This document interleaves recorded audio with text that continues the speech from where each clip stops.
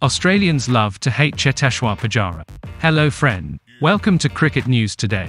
Here you will be informed about the main news about the world of cricket. Subscribe to the channel and be part of our community. Australian pacer Josh Hazlewood feels Cheteshwar Pujara is one of the most difficult batters to bowl to, and when you do end up getting his wicket, it means you have earned it. India batter Pujara puts a price tag on his wicket and there is a thrill one gets after dismissing him, says Hazlewood, who is nursing a tendon injury which sidelined him during the Test series against India, added that Pujara is someone Australians love to hate. Pujara recently completed a century of Test matches during the Border Gavaskar Trophy, and though he couldn't score big in the 4 Tests, he still had some major contributions. The 35-year-old has more than 7,000 Test runs from 102 games, including 19 centuries and 35 50s. It's a bigger thrill for the bowlers to dismiss Pujara.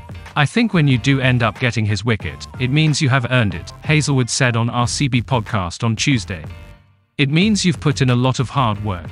Whether it is the 5th ball he, Pujara, faces, you've already bowled to him in the previous Test matches, you've earned that respect and you've earned that wicket, added Hazlewood, who was RCB's pace spearhead during IPL 2022, taking 20 wickets. Hazlewood said that he had had some great tussles with the Indian stalwart, adding that he was a fantastic player.